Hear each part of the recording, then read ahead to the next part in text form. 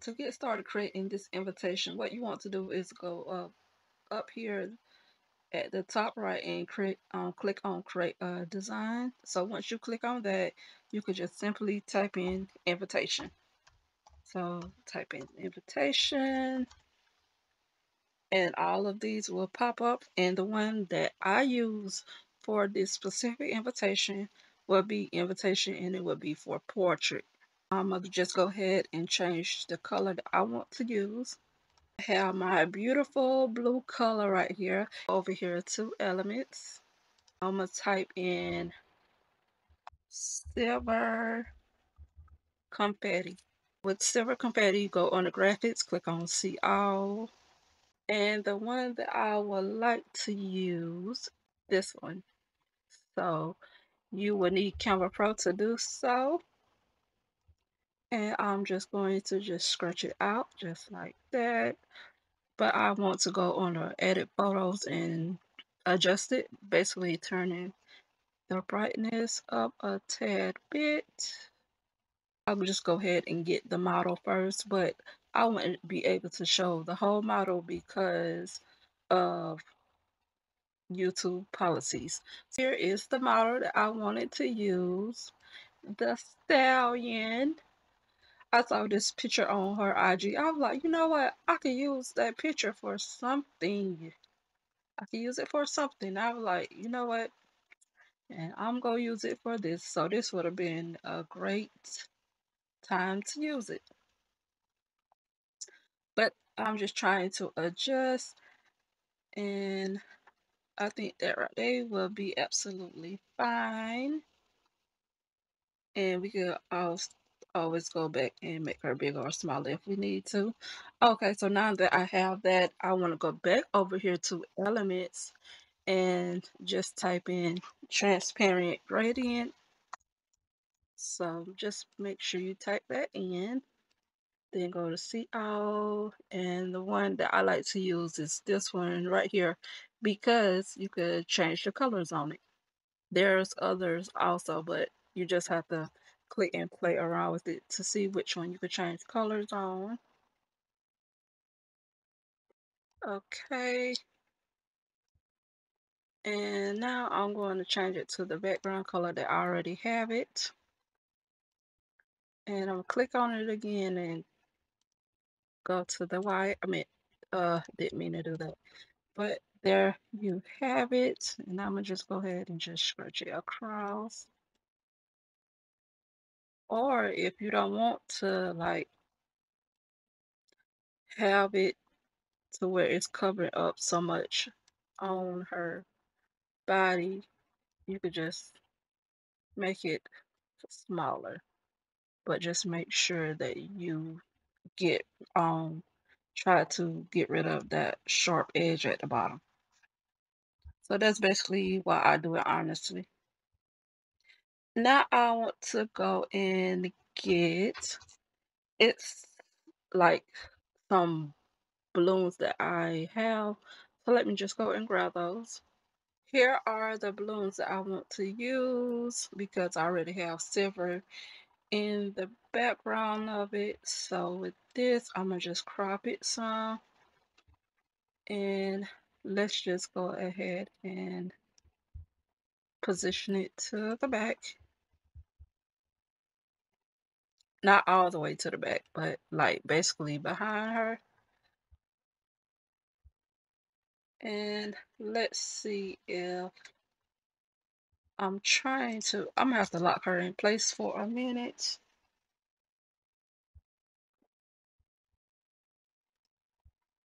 So I could try and get to that to do this.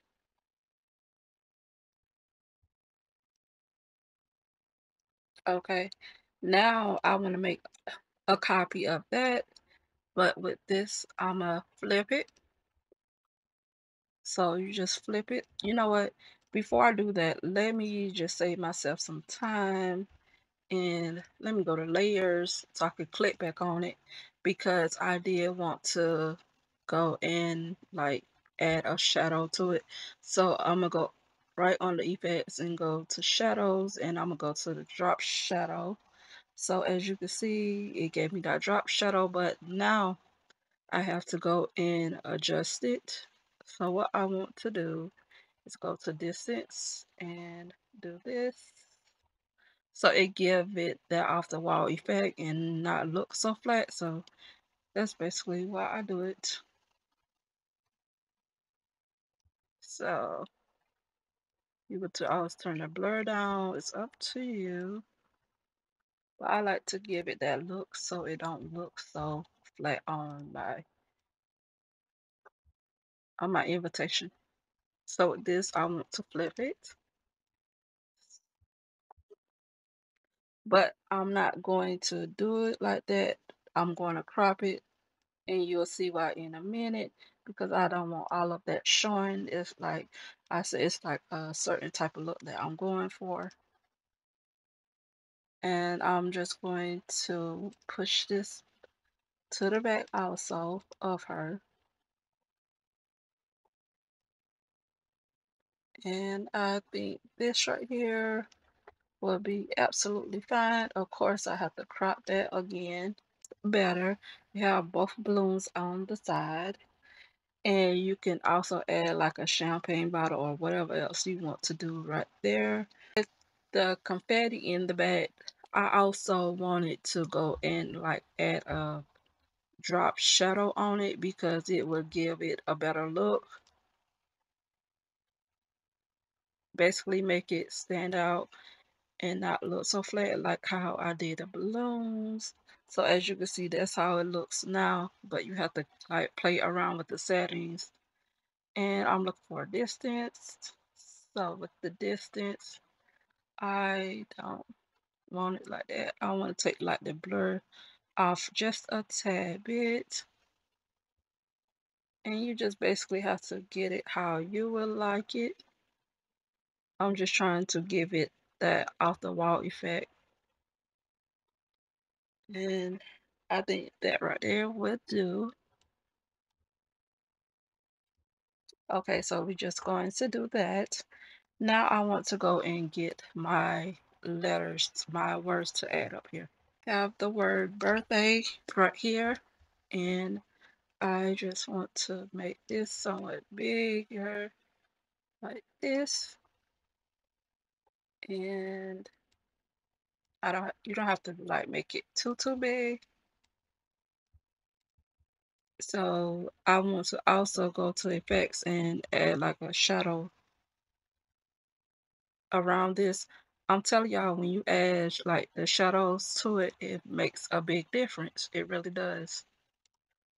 Um, it just like make your work stand out more and not look so flat and boring. But yeah, you don't have to add a shadow to everything, but the shadows just make it look better. And again, you just have to play around with the settings to get it adjusted. Okay, so I think that right there will be good. But I'm going to also make a copy of this and you will see exactly what I do here. And people may look at it like, oh, that's easy, that's easy, that's easy. Uh, yeah, you might think so, but it takes work to get it to look somewhat decent or to get it a certain look. So you can always look at stuff and be like, I'm not saying that this right here is hard to do, but it takes work.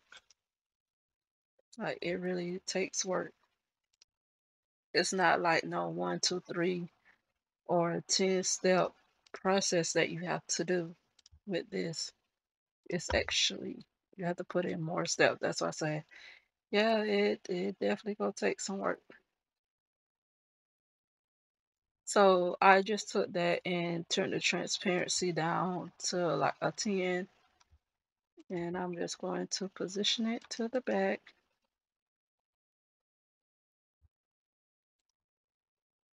Just like that. I think I got this one to the back. It's kind of hard to see, but yeah.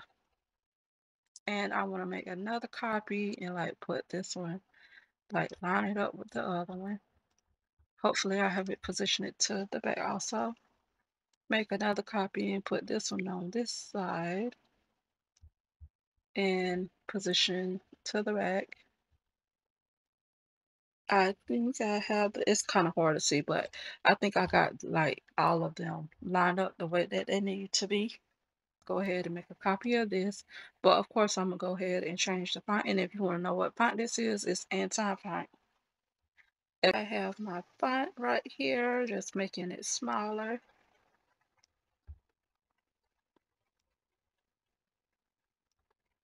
Okay, so sorry y'all, I needed to zoom out to see how it's going to look. But with this, I'm gonna go over here. Let me zoom back in so y'all can see. Like over here, I'm gonna go to spacing, go to letter spacing, and just take it all the way up to 100. I mean 800. And just do this like that. You can make it bold. So yes, that's basically what I'm going to do. Just make it bolder so that it stands out somewhat. And I'm trying to get it like a tad bit closer. Okay, so that's good enough. Now I want to go and like for this, I'm gonna take it down. I try not to like use like too many fonts on my designs. So yes. And right here it's just basically going to say to celebrate. To celebrate. And of course you can make this smaller. And I'm making it smaller for a reason. And of course you're going to put the person's name. So I'm gonna just put Megan's 30th because I think next year she would be 30.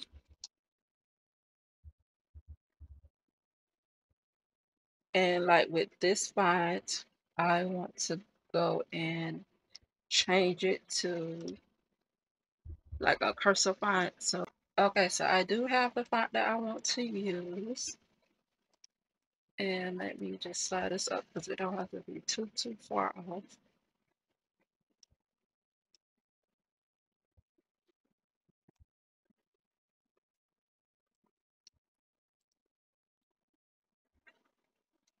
Okay, so we do have that.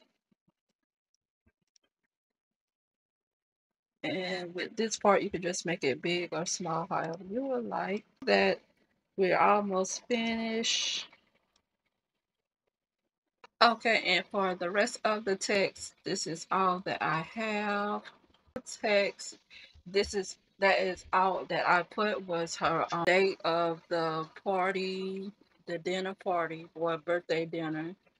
And of course, you want to put the address of the location, the city, state, you or whatever you want to put. So this is just what I put.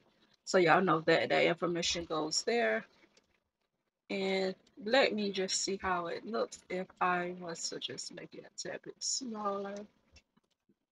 Okay, and that's it for this video. I hope you enjoyed it. I hope you learned something. And please give me a thumbs up. Subscribe if you're new here. Please share this video with your family, your friends, all of your social media. I would truly appreciate it. And God bless.